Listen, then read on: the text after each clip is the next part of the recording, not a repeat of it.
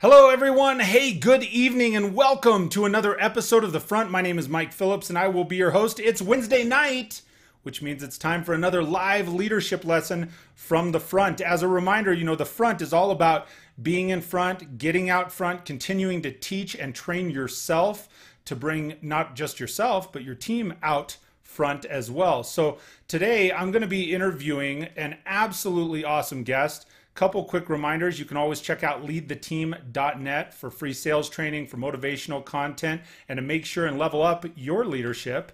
So I am going to be interviewing my friend here. He does financial services. He's an entrepreneur. He's a public speaker. He's just absolutely phenomenal. My friend Edward Karram, right after this. If I can find my switch here. Here we go, right after this. Thanks for tuning in to Lead the Teams, The Front. Make sure you subscribe to the channel and hit the bell notification so that you're the first to know about new episodes, uploads, and when I go live. All right, yes, we are live, and right here to my left is Mr. Edward Karram. Edward, how you doing this evening? I'm doing fantastic, Mike. How you doing? I am doing great. I'm doing better now that you're here, man. Thank you so much for taking the time to join me here today. I appreciate it. And other than me losing my buttons, normally I've got those pulled forward a little bit, so it's really smooth transitions. I had to look at and search and find. So, hey, do me a favor. You are the CEO of Sell You. I know you and I were talking just a moment ago. That's a real primary focus for you. But you're a man of many hats. You're in financial services. You've got a really, to me, exciting and colorful background. If you would, share with our viewers here just a little bit about yourself, kind of what's your background in business. Who is Edward Karram? Well, first of all, Mike, I really appreciate you having me as a guest on your show. I never take these things for granted, so thanks again. Absolutely. So I was born and raised in Israel. I grew up there. Didn't move to the United States till I was just a little bit over 20 years old, back in the mid 90s. My background has really been in the restaurant business. I've worked as a restaurant manager, before that as a bartender, things like that. But I've always, as a kid, I always wanted to be a businessman. I've always been an entrepreneur. I remember the first venture as a businessman was selling soda on the beach in the summer, just out of this styrofoam cooler. So it's always been one of those things that I've been fascinated with, was doing business. So when I moved to the United States, there was a language barrier, so it took me a while to practice and get my English perfected. And I figured that the best way to do that is to interact with as many people as I could. So I wanted to jump back into the restaurants as a waiter, because I figured that's how I would get to practice and talk to a lot more people. Okay. I didn't last in the restaurant business too long. As an employee, I started a couple of restaurants, and then I moved to Las Vegas and jumped into the casino industry. Wanted to get that on my resume. It's funny that I say resume. I've never actually had a resume. I've always been kind of, either, stolen from one business to another or hired out of one company to another, but never really actually had a resume in place. And then I moved from Vegas to Texas. I started a martial arts franchise, or I was part of a martial arts franchise as an instructor, moved to Texas, opened the Houston market, and then the whole 2006, 2007 real estate collapse happened. And the first thing to go when you can't afford, to pay your bills is the extracurricular activities for little Johnny. So, Sure. The martial arts business took a dive, and I decided to sell the studios that I have and dive into the construction business. I was single at the time, and I did that for a really long time, a little bit over 10 years. Before or after a while, around 2011, I got married, and then I started having children. Well, the thing is, when you're in the construction business, you're very invested, especially when you're the owner, in the time that you're in there. And I was literally working 7 days a week. I was barely seeing my family. I had only 2 kids at the time, working from about 5 o'clock in the morning till almost 9 o'clock at night. My wife had a very strict bedtime schedule for the children. So when I would leave the house, they're still sleeping. When I'm back, they're already asleep. Didn't really see them. And then towards the beginning of 2015, I lost my father, and 9 months later, my mother passed away as well. And that kind of hit me really hard, because you start reflecting on what you're doing in life, and you realize what's important, and that's family and the time that you have. So I decided I wanted to do something different. And when I started looking into things, I realized I'm unemployable at that point. There's no way that I can go back to working for anybody. And I came across the financial services sector, being a salesperson offering mortgage protection, retirement planning type of products through life insurance. And that's really where I found, I guess, my home, my niche. I figured how I can help serve others, and how I can help protect people and provide for people that are unable to really figure things out on their own. If I could coach them and help them become more financially independent and successful in life, earning much better or much more than what they would if they just kept doing what they were doing. And that's where, I kind of landed here in the last couple of years, and started Sell You last year, where we're basically offering a training and support platform for life insurance agents and financial advisors in the industry that are looking to take their income from this level to the next. So if you're, doing $40,000, $50,000 a year, we can definitely teach you and work with you and provide you with the kind of training and support you need in order to become a multiple 6-figure earner, and even potentially 7 figures, depending on how far you want to take it. So expand on that a little bit for me. Oh, I got to make the feedback go away. Maybe I got to sit up closer. There we go. It actually sounds better. So expand on it. You're primarily doing financial services and insurance training with Sell You.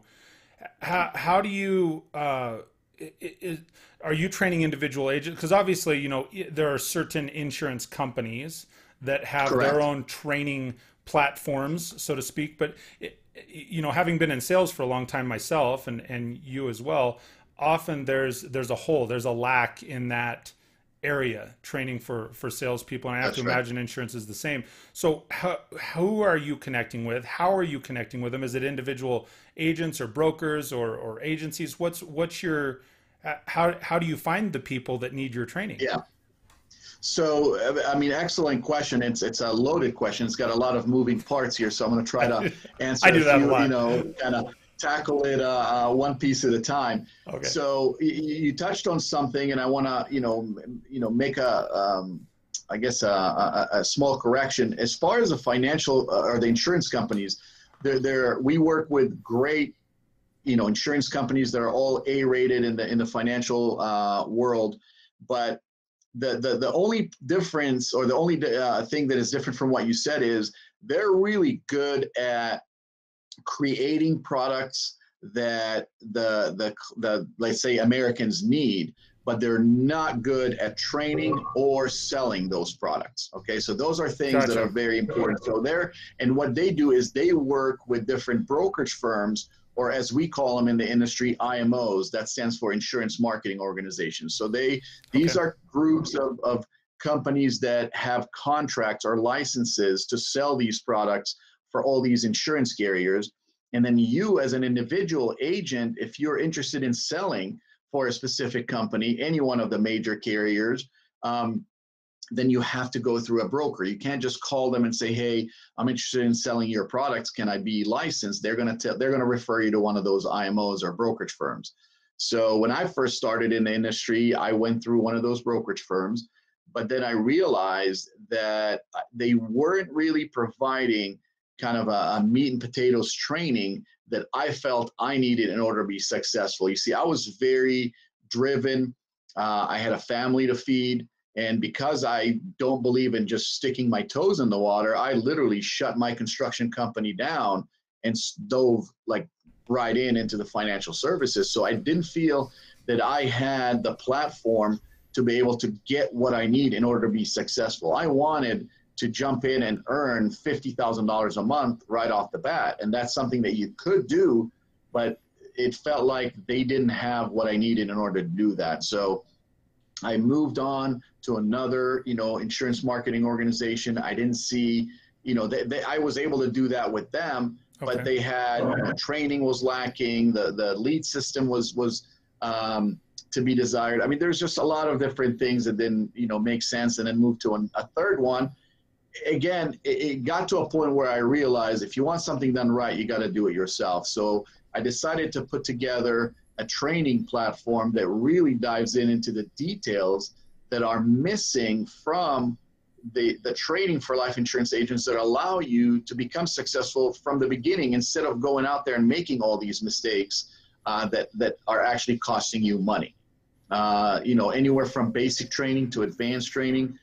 So that's kind of where the difference is, because the insurance carriers, I mean, they're great. They have amazing products, but you don't see them on TV or on the radio promoting. They need salespeople. They need those licensed insurance agents to sell their product. But if you are mediocre and you don't know how to come across or how to generate those leads or how to offer the right product for the right client, what ends up happening is somebody else that knows better than you is going to come around and is going to replace the policy that you put in place. It's just like buying auto insurance. You can buy it from, let's say, ABC Insurance Company, and then DEF comes around and says, hey, I can give you the exact same coverage for $200 less a year. You're going to say, okay, well, I'm saving money. What's the difference? There is no difference. Then let's do it. So if you're not providing the right kind of coverage for a certain client, somebody else is going to come around and provide them with something better, and and now you're going to be losing that income. Sure. No, I thank you for explaining that, because that's one of those things too, that you're right. I'm in that arena. I'm naive. That's why I get to have great people like you on, and that it's no secret. My ulterior motive for this show, man, I take notes, I learn. It's fantastic. So thank you for sharing that. Before I got into this industry, the only thing about insurance I knew was how to buy car insurance. I had no clue how life insurance or any of that works. So, Right. It definitely was a learning experience for me too. So let me ask you. I'm gonna kind of move this quite, because this is a leadership based show. It's a success based show, and since your industry and a lot of people that may watch this are insurance or financial services. But how about for the rest of the world too? I think there's some characteristics that tie in.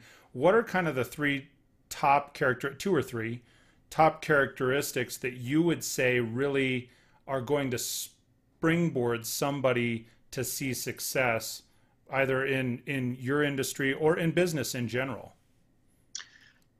That's a really good one. So, in my opinion, I mean, in the way I've always done anything, whether it was, in this industry, whether it was in the martial arts industry before that, in the construction, I think, the most important thing is you have to have a strong foundation to stand on. All right. Absolutely. And the analogy here of this foundation is you as an individual. All right.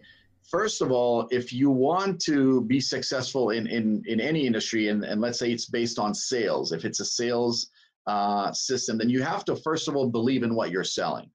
If you're in cosmetics or diet programs or selling life insurance or selling anything like that, you have to believe in the product, that it is a product that is needed and is necessary, and you personally use it. If you're selling life insurance and you don't have any life insurance in yourself, you're not going to last in this industry, because you're not speaking from a point of belief or from personal experience. But the most important part as far as the foundation is believing in yourself. If you don't believe in yourself, no matter what you do, you're always going to fail, because the reality is being in business is extremely difficult and extremely messy.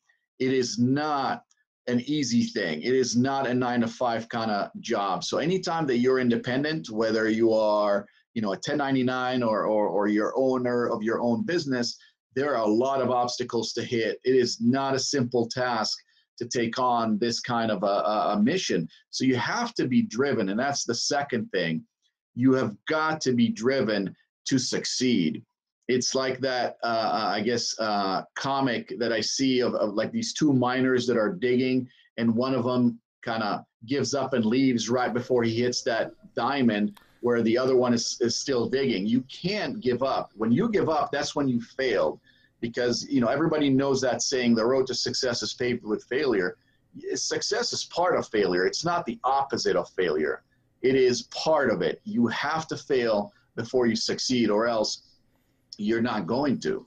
And a lot of people give up and just kind of walk away, not wanting to continue. And that's very important. So you got to believe in yourself. You got to be driven. And then the third most important component is that you've got to do the things that are tedious, the things that nobody enjoys doing, those phone calls that everybody hates calling and prospecting, or hitting the pavement, or following up, the things that nobody wants to do. You got to do that every day, day in, day out, or else it's just not going to work. Nobody cares about your business as much as you do. So you can't expect to hire somebody that has an employee mentality to do your job or do the things that you have to do. I read a book by Tim Grover, who wrote the book Relentless. It's one of my favorite books, but one of the things that he said in there, and he did an interview on somebody else's show, and he said, listen, if you want to find somebody to work with that is going to be successful, he has to be as messed up as you. And the person interviewing him, he says, what do you mean?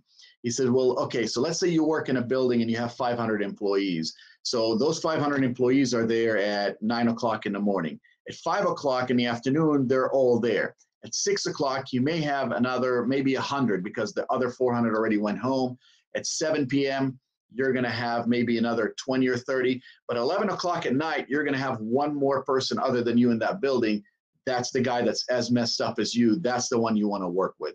So you want to be that relentless person in your business. You can't be successful if you're not relentless. And I think that's the third and most important key. I love it, man. I think those are, I find myself continuing to agree with people. When I come back on screen, people got to watch me and be like, it's just permagrin. So you're saying that the belief system, being driven, be relentless. Those are your three. And absolutely. I think Steve Jobs had a quote like that also, that he said, look, if you're going into business for yourself, you got to be crazy, because no sane person would ever submit themselves to doing the things that are necessary. And I think like you're saying, look, dialing the phone, doing the little things that nobody wants to do but knows they need to do. That I've heard that so many times, and I think it's so relevant that you bring that up. I'm going to shift gears just a little bit. But you have with Sell You, and where you're doing training for many people, I have to imagine hundreds, thousands of people and agents. And when you're doing that sort of thing, obviously you make a tremendous impact. You'd like to make a tremendous impact on those people that Absolutely. are engaging with you. Let me ask you, who are some people that you could say have been mentors and been impactful on your rocky road or through your failures? Who are people that have had an impact on you as a leader, or as a person, as a business person?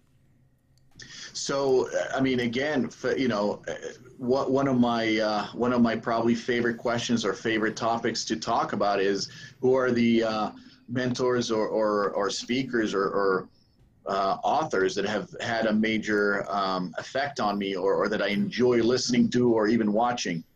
So I think the number one guy, and this is the guy, the first mentor, the first guy that I started listening to, and it was amazing how, sometimes you feel like you're lucky because you just happen to stumble upon a great book or a great person, and that was Jim Rohn. Oh yeah. And and I remember this was when I was very, very young. One of my first entrepreneurial ventures was being a Herbalife distributor. This was when I was still in Israel, and he came. There was a big event when they opened Israel as a country for them to distribute their products through, and I came and listened to him. And of course, I didn't speak English, so we had these headphones that there was a translator that was translating. And I remember being so captured by him that when I moved to the United States, I started buying his cassette tapes. All right. Back then there was cassette tapes. Back in and the listening day. to him, and I read his books. And then the next person that I was introduced to, who till today I think is just an amazing, phenomenal person. Unfortunately, he's no longer with us, but it was Zig Ziglar. So, Zig, I mean, I just love listening to him, listening to his audiobooks, reading his stuff, watching him on YouTube, things like that. And then more recent, there's a couple of people that are more kind of the last couple of years, got on the screen. Well, one of them has been around for a while, but Tony Robbins is one of them. Simon Sinek. I mean, the guy is just such an intelligent person. And then Gary Vee, he's just also somebody that I feel his personality is very close to mine, especially with the way he comes across. He's very raw, very direct, and you need that. I feel like Americans are moving away from just the cold reality. They feel like they need more coddling. Nobody wants to hear the truth anymore. So it's very fresh when you come across somebody like Gary Vee that just kind of gives it to you straight into the point. And that's kind of the person that I am. I don't like to sugarcoat it. I don't like to beat around the bush. If you're not good at something, you need to know that you're not good, but let's figure out how we can make this better. So how do you, well, when you're having that conversation with people, how are you able to effectively communicate with the people that are in your organization or the people that you're communicating with without getting a lot of hurt feelings, and be able to, do you have some steps that you follow? Do you have a process so that you're coaching people through that to bring out the best in them versus, Yes. Them feeling like, boom, I got hit. Oh man, Edward just smacked me down. No, I'm going to go in the corner and cry. And oh, hey, we need puppies, right? Or whatever the deal is. How do you handle that? So it's all about setting the right expectations up front. Let's just, put it this way. So when people, become members or subscribe to our program, I kind of explain to them what's going to take place up front. I first of all look into what have they done so far, what is working for them, what have they accomplished from an income perspective, and then where do they want to go? So why do you need me for? So let's say, Mike, you're one of the people that wants to become a member, or you would like me to mentor you. So the first question is, what are you doing right now to attain the income or the results that you're getting right now? Let's find that out. Now, where do you want to go from here? And the next question after that is, why aren't you able to do that yourself? What's preventing you from getting there? So you could say to me that, listen, I just don't feel like I have the right kind of training, or I don't have the right lead system, or I don't have these. Okay, so now I know what, in your mind, what you need. And now let's find out what you're actually doing. So let's start with figuring out your phone script. You're not scheduling as many appointments. So let's start with your script. Let's hear it. So the person gets on the phone. I say, okay, well, your script sucks. All right. Obviously, because you're only getting. At least you sugarcoat it for them. No, absolutely. And that's the thing that I tell them. I say, listen, it's very important that you don't get your feelings hurt, because here's the bottom line.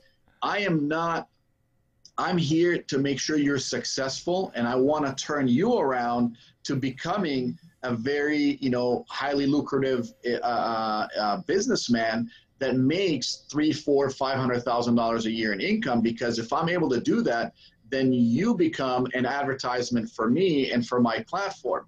Other than joining the membership, it's a one-time fee that you would pay to become a member in our platform. It's not an ongoing thing. I'm not continuing to make money off of your success or anything like that. So my motivation is in your success. And if you want this, then this is how it has to be. You need to, be coachable, teachable, be willing to listen and take advice. And if you are feeling like, listen, this is, the way I'm doing it works, then, it's what Einstein said. If you keep doing what you're doing, expecting different results, that's just insanity. I want you to become more successful. And if you are willing to listen and understand that, hey, I've done this before. So the best way, this is an old saying, and I think it really probably expresses what I do the best. And it's an old saying, and it comes from Israel. So it's, it's a little bit violent, but it definitely hits the point. It says, sure. It goes like this: the safest way or the safest path through a minefield is walking behind the person in front of you. All right. So does that make sense? I mean, you want to get through, walk behind somebody else, because if they step on a landmine, you don't have to worry about stepping on the same one again. So if I've been there before and I've became a 7-figure producer or a 6-figure producer, then wouldn't you want to listen to me? If I want marriage advice, should I take it from somebody who's been divorced 5 times or somebody who's been married for 50 years, right? Well, so what happens when the person in front of you hits the landmine? Then you're like, hey, next guy, come on through, man. Yeah, give it a run. If I'm still halfway through the minefield, then maybe you should let somebody else get through. Don't be let in a someone hurry else navigate it. Run through. Yeah, that's the thing. About becoming a good leader, you got to be a good follower first. You can't. An old saying I heard before many years ago, and it said, if you're leading and nobody is following, then you're just out for a walk. So before you're, leading anyone, you make sure that you follow somebody else, become successful, earn those chops first, and then people will follow you because they'll respect the fact that you've done it and you know how to show them how to do it too.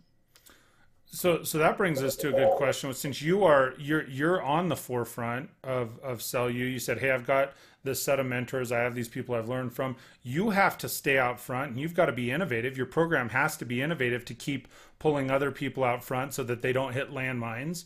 So how do you continue? What are some methods that you're doing right now to continue to grow? Do you have recommendations of, hey, look, here's this program?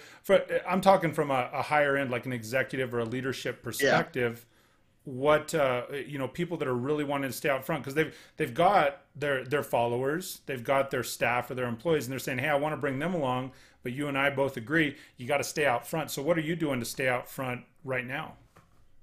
So one of the things that we're constantly staying up front and being constant innovators is you have to make sure that you're changing with time. All right. That's one of the problems. One of the major problems in this industry that I'm in is that people kind of, they do something for a certain period of time and then that's it. They're stuck in it. They don't want to change. And then all of a sudden they start to die down. Why? Because we're in a technological era where things are constantly changing. I mean, take Facebook, for example, Facebook advertising. I mean, they changed their algorithm and changed things around on the advertising front 2 or 3 times a year. And if you're not keeping up, then all of a sudden your ads are not generating what they need to.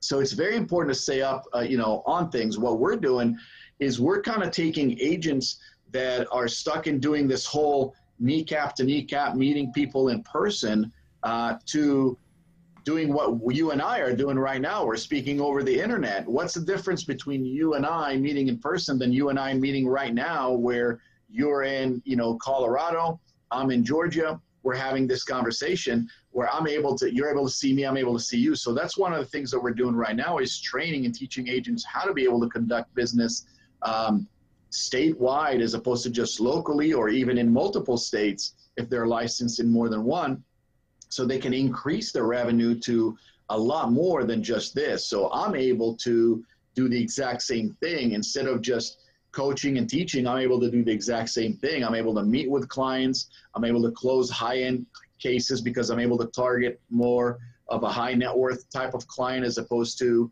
the average middle-income American.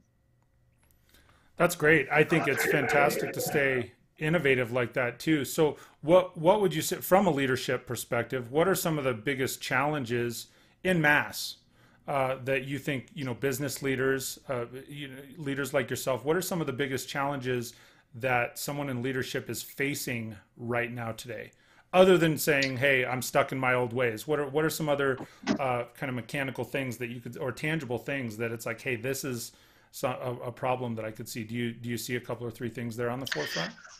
From there's a lot of moving parts, because it's not, anytime that you're dealing with people, it's not like an online business where you're selling a certain product where you don't really need to have a conversation with someone. They can just log in a website, click on whatever they want, put the credit card, and then somebody somewhere ships them a product. Okay, anytime that you have to deal with individuals where everybody has a different personality, you have to have systems in place. Now, it's very difficult to find one system or one platform that has all these systems in it. You have to be able to have several different networks and be able to tie them and let them communicate with each other so that you have a smooth or an automated platform that nothing falls in between, the cracks. And that's probably one of the main obstacles in today's business, is being able to have all these platforms or find the right ones that can communicate with each other so that you as an entrepreneur or you as a CEO can control all these moving parts. Because, you can't, I don't think we're there yet where you can do everything yourself or with technology without having other people on your team. I like what Ronald Reagan said, where, he said, if you want, you have to hire the right people if you don't want to have any screw ups. And the person that was interviewing, I think it was Johnny Carson, he said, so what do you do when they screw up? He said, you didn't hear me. You hire the right people. If you hire the right people, then you don't have to worry about them, making any mistakes. But it's important. And that's something that I'm not ashamed to say I have failed several times over, hiring the wrong people, because, they come across in an interview. It's very difficult to judge someone based on an interview. And it's one of those things where you have to work with them to figure out that, oh my God, they have no clue what they're talking about. They don't know what they're doing, or personalities completely clash. Sorry, this is not going to work.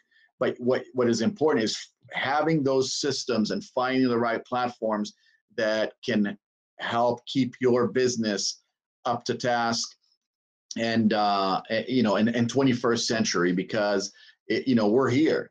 It's not one of those things where it's like, I love it when people are like, man, I think we're going to start out, using Facebook for marketing. It's like, are you kidding me? Like, it's been here, it's not like now, it didn't just get here. It's been here. And if you're not, you need to jump on board, because you're going to be dying a very slow death. Hey man, there are people that are just now saying that. They're like, hey, we should look into this social media marketing thing. That it might be something. Hey, maybe we should reallocate our Yellow Pages ad and start doing, yeah. Yellow Pages still pulls for us, right? It works for a boost, right? Let me ask you, because you commented this in kind of your last response about the wrong people. Because sometimes you have the wrong people. Sometimes you have the wrong people in the wrong seats. Right? Correct. Can you ever make do you believe you can turn the wrong person or the wrong people into somebody that fits, somebody that is right for a business? Yeah, absolutely. And I've encountered that. I've had someone, because we have one of the platforms that we have here that we provide leads with is a call center. So we have a call center that we operate, that we generate leads for our agents. And I had a lady there, just an amazing lady that came in, applied for the job, and it just didn't work for her. She was an amazing person, had a great personality, but just couldn't get the results that she wanted, because it was, her pay was based on performance and how many leads she would generate.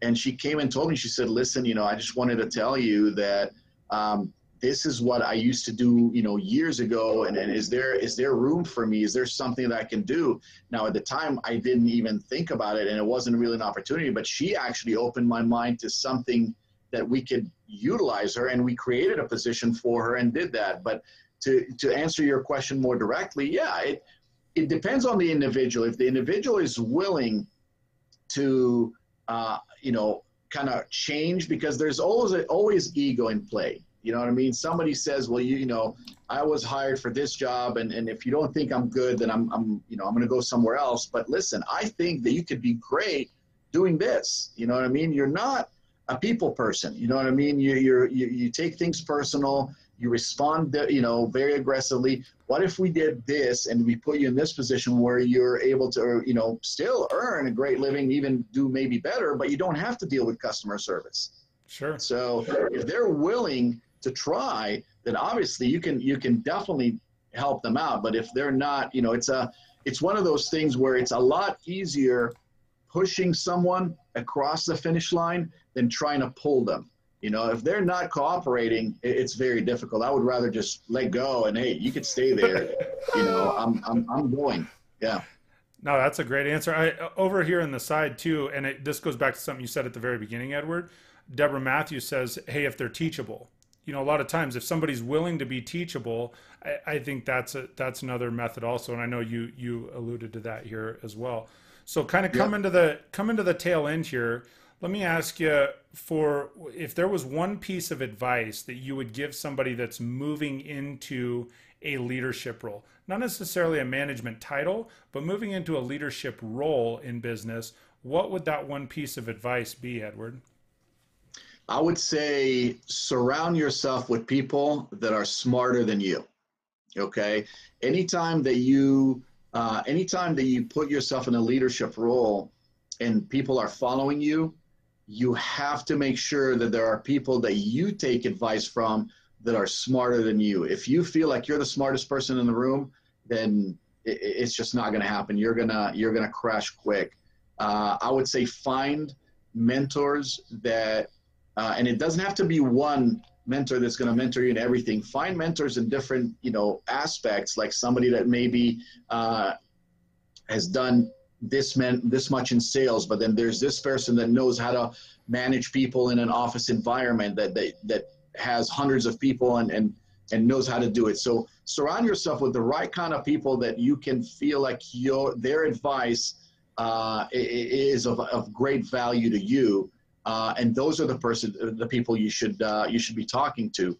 The best thing that I always think of as far as how to elevate yourself is, you take the 5 people that you have immediate communications with on a daily basis, the people that you talk to the most, the people that are constantly around you. Mm-hmm. If you take those 5 people and you combine their income, then you are the average of those 5. So if you want to reach higher level, you need to surround yourself with people that are smarter than you, that are more successful than you, so that they can pull you up with them. That is a fantastic answer, Edward. Thank you so much for sharing that. And thank you for spending your time with me and with the audience here. We had a whole bunch of people go through, too many to even name. I don't want to name 1 or 2 because I don't want to miss anybody. You know what I mean? I appreciate it.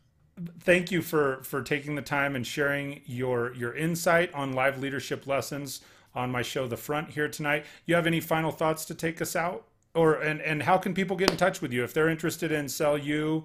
What's the best if you're interested in getting in touch with me, I mean, there's a couple of options. You can go to my website. It's edwardkarram.com, or our company website, which is sellyouacademy.com. So either way, you can go on either one of those websites. There's a contact form.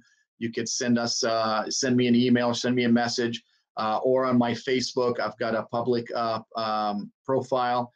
You can reach me through there. Either one of those ways is definitely a good way to reach me, and I usually respond within less than 24 hours. That doesn't surprise me. I'm sure you do, man. Thank you again for spending the time with me here tonight on Live Leadership Lessons from the Front. I'm going to go ahead and take us out, man. You got it, Mike. Thank you again. I appreciate being on your show. Absolutely. Hey, for everybody else who took the time to join Edward Karram and I on Live Leadership Lessons from the Front, thank you so much. Do me a favor. I always forget this at the beginning. I don't know why I forget it at the beginning, but hit the share button. I know we've had lots of people watching. I know that we've had lots of likes and loves. And now at this point, you've gotten to see all the information, all the insight, all the wisdom that Edward has brought to us this evening. So if you've gained something from it, please do me a favor. Share that in the comments. hit the share button. If you're on YouTube, share that in the comments. Share some insight that you received this evening. That would be absolutely fantastic. Please do me a favor. Check out leadtheteam.tv. Make sure you subscribe and hit that bell notification so you get notified when I go live on shows like this on Wednesday nights and on Sundays. I would love for you to participate and join us. And if you have ideas for a future show, a future live leadership lesson, if you have something that you say, man, I've got a great answer to that question that was asked, and you want to participate in that conversation, we'd love to have you do that. I'm sure Edward will be responding to comments here later this evening. I know I will. Post those questions, post those comments, and we'd love to interact with you. And I will tell you what, for everybody who joined us, whether you're joining live or if you're like the 80% that are going to join us later, thank you so much. And until we speak next, I hope you have an absolutely fantastic day. We'll talk to you soon, everybody.